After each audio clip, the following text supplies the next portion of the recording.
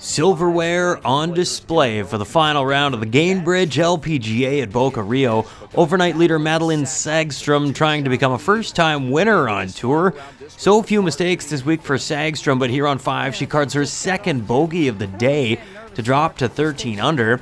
And she could ill afford any more of those. Japan's Nasa Hataoka trying to take the sting out of last week's playoff loss, and she was charging hard on Sunday. After Sagstrom's stumble, she took full advantage on 6. This great approach leading to birdie and a 2-stroke lead. Then on 8, chipping from just off the green, and this shot finds a way. It was looking like something special on the day was in the works for Nasa Hataoka. And then on 10, Danielle Kang, bogey free on the day, and she would dial in this approach, which sets her up for birdie as she moved to 15 under and within a stroke of Hataoka. Nasa would end up bogeying 10, so up steps Sagstrom from the sand.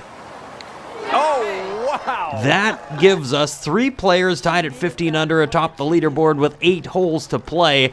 Kang, though, no more birdies the rest of the way.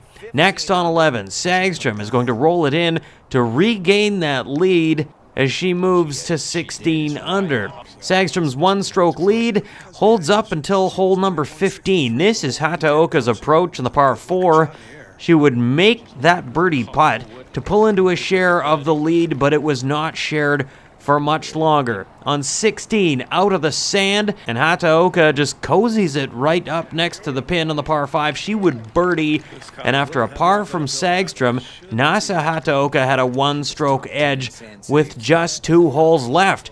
Hataoka's tee shot on 17 left her with a long birdie putt. Sagstrom, though, steps up, and she does considerably better. This ball about a foot away from home. She would sweep that in for birdie, so Hataoka steps up with a chance at birdie, but no, she'd settle for par, meaning we've got a tie at 17 under as we head to 18. Fast forward now to Sagstrom's 3rd shot on the par 4. It's a nice chip, but still leaves her with a tough putt for par. Hataoka, meanwhile, has this birdie for the championship. So plenty more work to do here. Sagstrom's par putt will fall, so Hataoka now left with a short par putt to force a playoff. No! It is heartbreak for the 2nd straight week for Nasa Hataoka.